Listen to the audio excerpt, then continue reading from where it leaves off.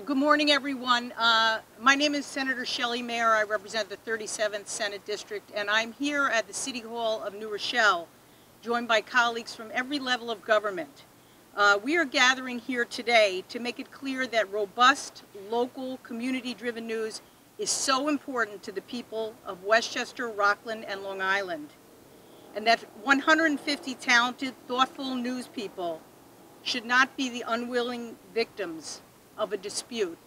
And at the end of the day, this is a moment for more news, not less news, in the communities we represent.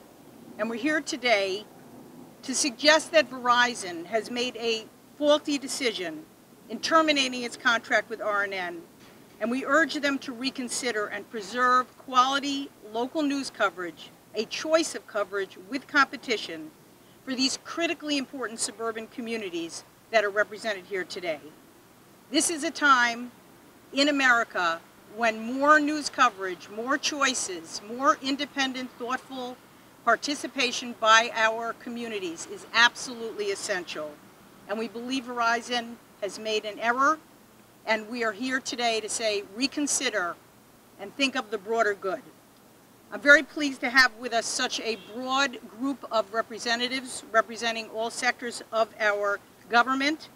The Majority Leader of the New York State Senate, Senator Andrea Stewart-Cousins, our Westchester County Executive George Latimer, the Deputy County Executive Ken Jenkins, New Rochelle Mayor Noam Bramson, who hosted us today, thank you so much, State Senator Pete Harcum from the 40th District, State Senator David Carlucci from the 38th District representing Rockland and Westchester, State Senator Kevin Thomas from the 6th District from Long Island, from the Assembly, Assemblyman Nader Sage from the 90th District in Yonkers, Assemblyman Steve Otis, this is his district, Assemblyman Tom Abenanti from the River Towns, Assemblyman David Buchwald from White Plains and Points North, Westchester County Veterans Service Agency Director Ron Tochi, from the County Legislature, Catherine Parker, Nancy Barr, Damon Marr, Jane Elkine-Eny, the Deputy Supervisor of the Town of Mamaroneck, Portchester Village Trustee Joan Grantois Thomas,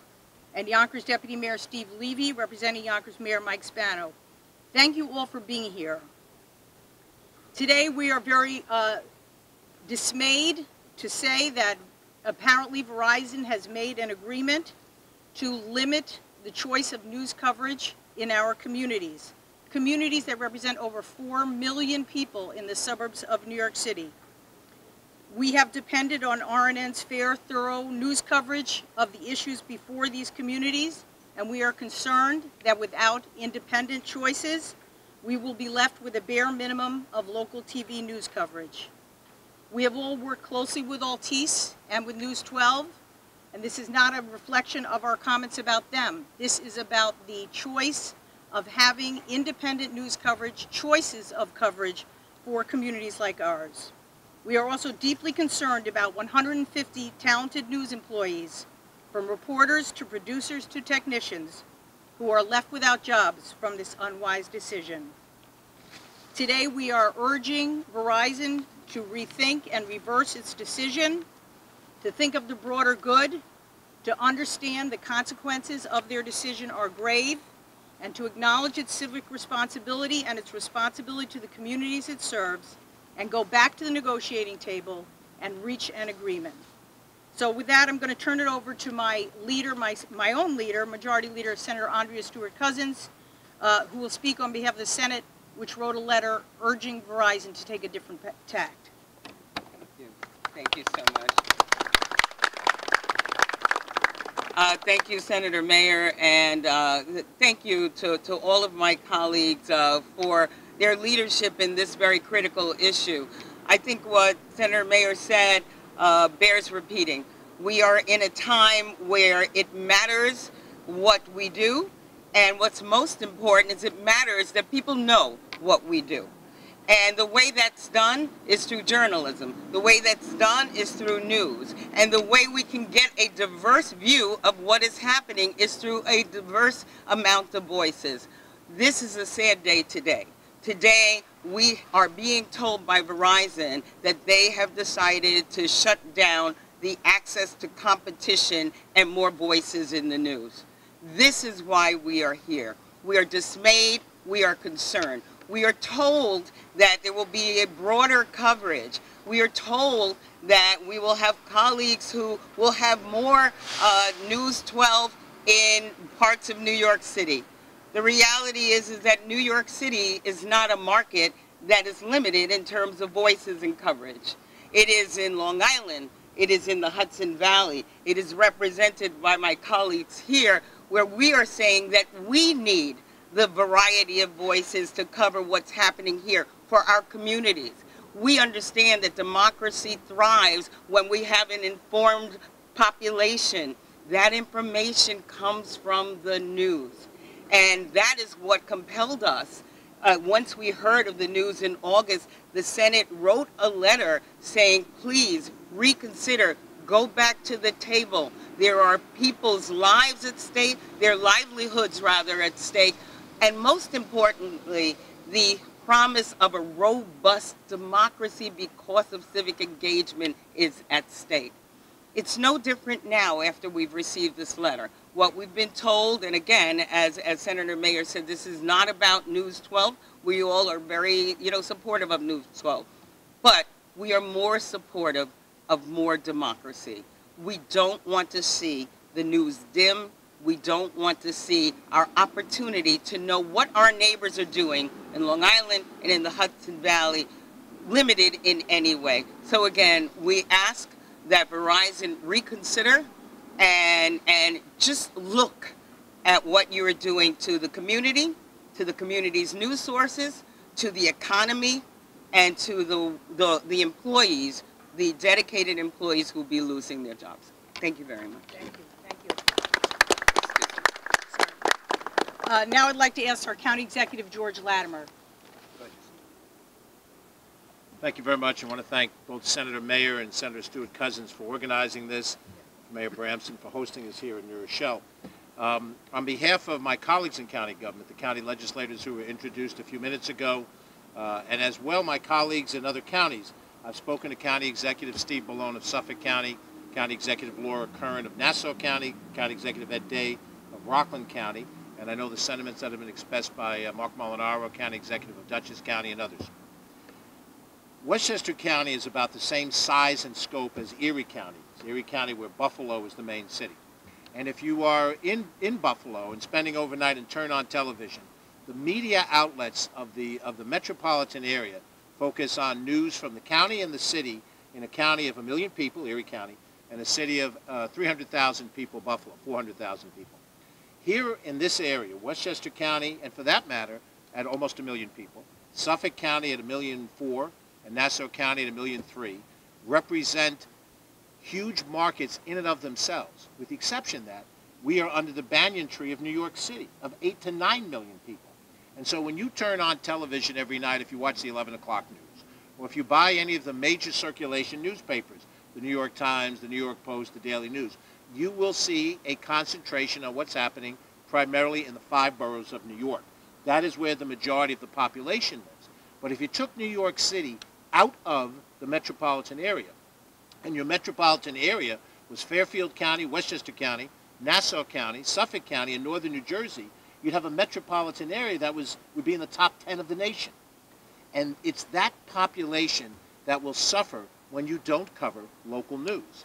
And we would be standing here if this was about the Journal News. We would be standing here if this was about any of the weekly print publications, any of those chains that exist, the Examiner and others that do a good job of covering local news. Because somebody has to cover Portchester. And New York Times, the Daily News, the New York Post won't do that. The major stations, 2, 4, 5, and 7, do a very good job of coming into Westchester County and Nassau County and Suffolk County when they can. But there's always more news in Brooklyn and in Queens and Manhattan. So we have to fight for the most extensive, diverse news coverage in Westchester and in Suffolk and in Nassau and in Fairfield and in Bergen and Passaic County. Now, I worked for a number of years for some U.S. subsidiaries of major corporations. Corporate parent, Nestle, Vevey, Switzerland. Corporate parent, ITT. And in those worlds, the decisions are made on dollars and cents. And those dollars and cents become the intrinsic, what is the value to the shareholder, what is the value as the Wall Street evaluators look at the stock value of the company. Except for one thing. The public media has to be judged on a different standard. It is a business, and Verizon has this opportunity, as does Altice and other major corporations. But we're seeing right now in America at large what happens if we don't have an active, independent media reporting to the people of the United States of America, much less our local residents, exactly what has happened in a fair and balanced way, in an honest way, in a neutral way. Because American democracy pivots on a free press. This news outlet and all the other news outlets have not always been complimentary about me and my colleagues in government. Anytime I might turn on a particular report, I may not like it. But that's what America is. It's free speech. And every time you diminish the number of voices in free speech, you diminish the opportunity for different voices to be heard. And I might add, in a county like Westchester, just to look at it at home, we have 25 municipalities. The city of Yonkers is 200,000 people with a complexity unto itself. The city of New Rochelle is 80,000 people with separate issues and complexity unto itself. The county government that represents 1 million people and $1.9 billion budget is a separate entity unto itself. And there are critical issues. And there's more than enough news to satisfy as many news outlets are out there. And every time we see a news outlet potentially disappear, and particularly if the purpose is for corporate profit, to reduce a cost factor, then we're damaging American democracy. And that's why you see us standing up here. As I said, many times the news outlets are not particularly complimentary over a particular thing we do. Why would we stand here and say, yes, give us greater scrutiny rather than lesser scrutiny? Because it's right. And at some point in time, as my colleagues have just said, we have to do what's right. And what is right is to have the largest, most extensive possible coverage of public policy, even if it's the tiny little village or the large city or the larger government beyond that. That's why we stand here today in unison. And we hope that Verizon will reconsider their decision. And Verizon is an entity that deals with public entities in lots of ways. They come before the state of New York and the Public Service Commission in order to do some of the things they do in the public interest. This is a matter of public interest. And this corporation, and every corporation, in pursuit of profit, needs to keep the public interest high in their priorities. Thank you. I'd like to ask my colleague, State Senator Pete Harcum, for a few words, Senator Carlucci and Senator Thomas briefly, and then we'll have a spokesperson for the Assembly as well. Thank you, Senator Mayer. Thank you, Madam Leader, for your leadership and for bringing us all together today. You've heard a lot of the reasons why this is so important and why we're here today. I'll take it one step further and say this is about corporate greed. This is really about corporate greed, putting the bottom line before the public good. And it's an understanding in the telecom industry that you want exclusive access to run your fiber into our communities. You want to build your cell towers in our neighborhoods. You have a responsibility to invest in those communities and serve those communities. And that comes in the form of local news. This will impact my district. I represent northern Westchester, parts of Putnam, and parts of Dutchess. And it's well known that when you get north of 287, it's tough to get news coverage. And I'm not even talking about me. As much as I'd love this to be about me, there's a lot of news that goes on in northern Westchester, Putnam, and Dutchess that does not involve me. And because of the distance, you're lucky if you can get one of the news services there. So one event may have News 12, one event may have Fios. If we eliminate Fios News, we are eliminating half of the coverage easily for northern Westchester, Putnam, and Dutchess. And it's critical, as we've been said. You know, too many Americans now turn to get their news from sources who tell them what they want to hear. That's why a local, impartial media and press is so vital to our democracy. We also see that when there's less local reporting, we have less voter involvement. So you've heard it loudly and clearly that this is about our democracy, this is about fairness, this is about equity, it's about corporate responsibility, and most of all, it's about corporate greed. So next time someone wants to run their fiber in one of our communities and get an exclusive deal, Next time someone wants to put up a cell tower in one of our neighborhoods, we're going to remember this. Thank you. Thank you. Senator Carlucci, Senator Thomas. Well, thank you. I want to thank Senator Mayer and our leader, Andrea Stewart-Cousins, our county executive, George Latimer, and everyone that's here today. Again, I'm Senator David Carlucci, and very simply, I'll put it like this. Our cable news networks have helped to uncover corruption, uncover problems in society, problems in government. It's been said that transparency, sunlight is the best disinfectant, and that's what we need. In a time like now, as it's been said, where you have everyone that has an opinion, and with social media, that's good and accepted. But now more than ever, we need professional journalism. We need it to thrive. In addition to everyone having a say and having their voice heard, we need those experts, the people that have invested their careers and their lives, many of whom are here today, that have worked so tirelessly to educate all of us about what is going on in our community, what are our elected officials up to or not up to, how are our tax dollars being spent. All of that is involved in a healthy, thriving, journalistic society, and that's what we need. We're urging Verizon to reverse its decision, do the right thing, continue to be a partner in our community, and we look forward to that change. Thank you very much. Thank you. Thank you. Thank you, Senator Carlucci. Senator Thomas. Thank you, Senator Mayer, and thank you, everyone. I am Senator Kevin Thomas, and I represent the 6th Senatorial District out on Long Island, and I am here to stand with Leader Cousins, Senator Mayer, and the rest of these elected officials to tell Verizon not to shut down Fios 1. Fios 1 is essential for our democracy because it informs our public.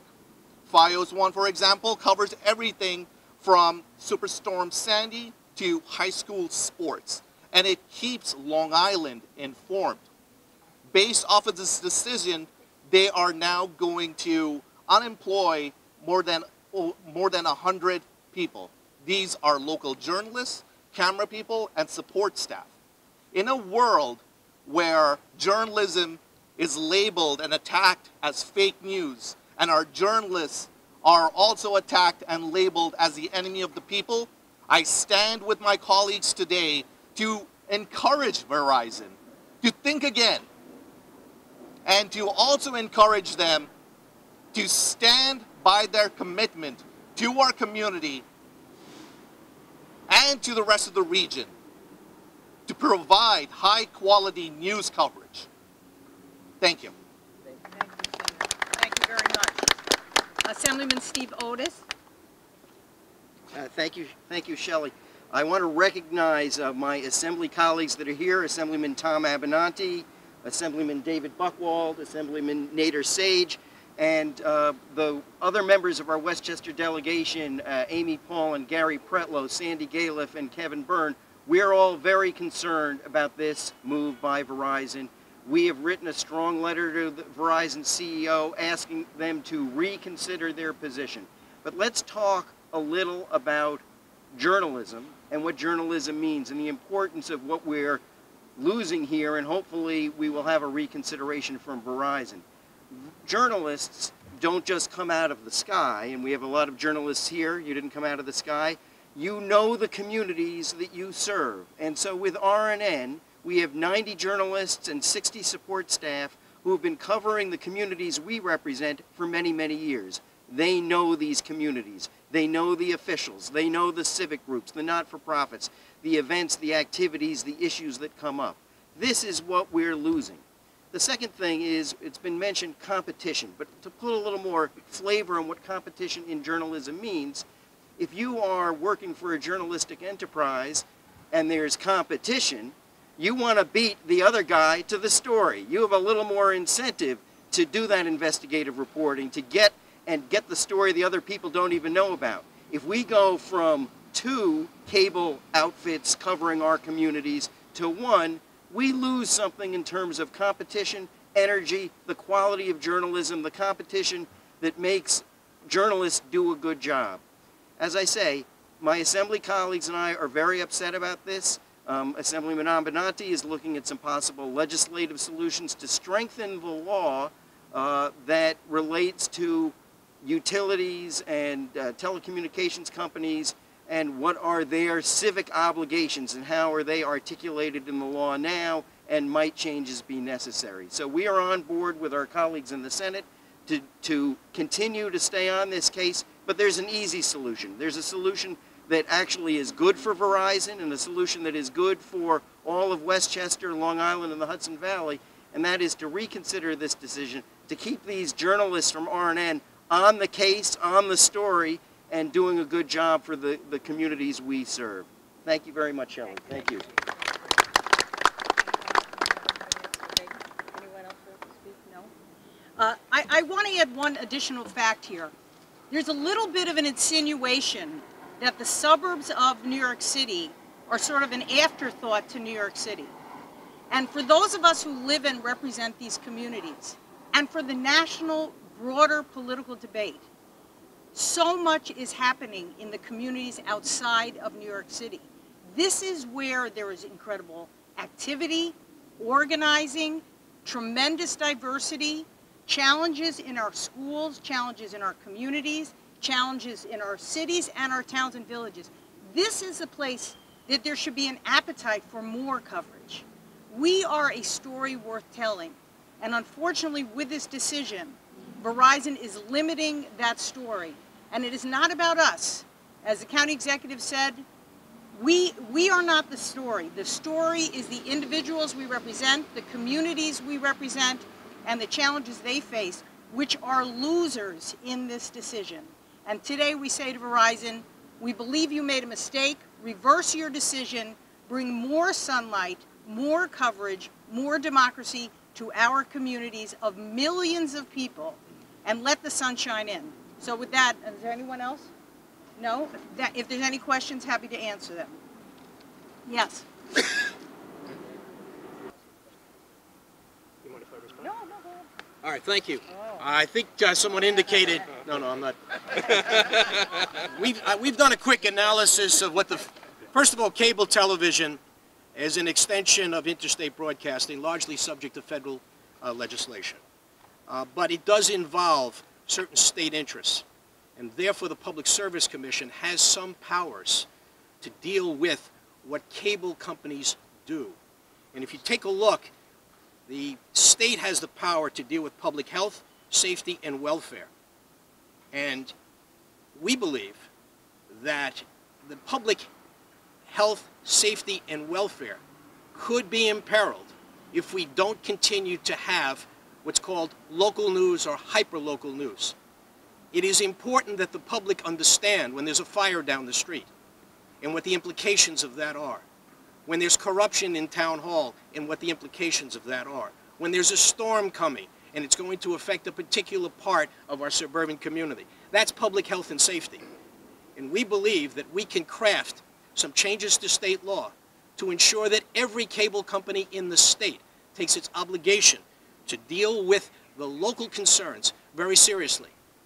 The stumbling block is at the moment is to figure out what to do with those small cable companies in other parts of the state.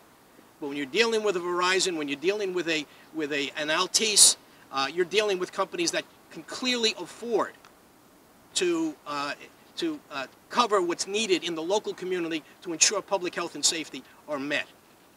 I'm very concerned, as our county executive said, that business decisions are impacting what news is being available to our public. We have a European businessman who controls Altice, and Altice is controlling all of those outlets that Verizon is now talking about signing up with. So we're going to have a consolidation of control in the news industry, just like we're having in big business around the country, and it's the everyday working people who are going to lose because of that. Well, the problem is we don't go back in session until January, and we're going to have to work together with the governor's office and the Public Service Commission to try to devise something which passes muster with the feds and at the same time accomplishes what we need to get done. Well, first place, Verizon, as my colleagues have said, has tremendous authority granted to it by the Public Service Commission for the many other things it does. As Senator Harkin said, whether it's putting in a village agrees to allow them to put in a tower, whether they have an agreement with the city to be the exclusive provider of service. They're highly regulated in the public sphere. This one little subset of issues that they have in terms of news coverage is sort of left off the table. They are basically a public entity on the public airwaves. And we believe that, and I agree with my colleague Assemblyman Abenanti, they have a responsibility as a regulated company that provides news, which is an essential part of our democracy, to participate fully. So we certainly don't step back because they have a private contract. There's lots of entities that have private contracts that are regulated by the state in the furtherance of the public interest. And here we think that is what is needed. Yes, yeah, George, go ahead. We're not going to the county airport. There's another element to answer the question. The judicial branch of government is set up to adjudicate these kinds of issues. And there are civil actions that happen in a court of law. And oftentimes, if a judge is so motivated by a certain action, they have the authority to freeze whatever action might be taken, either by a private entity or by a public entity, and that is an option that exists over the next 90 days. I would also say I served as a legislator with all my friends here. I've had about 20 months as an executive.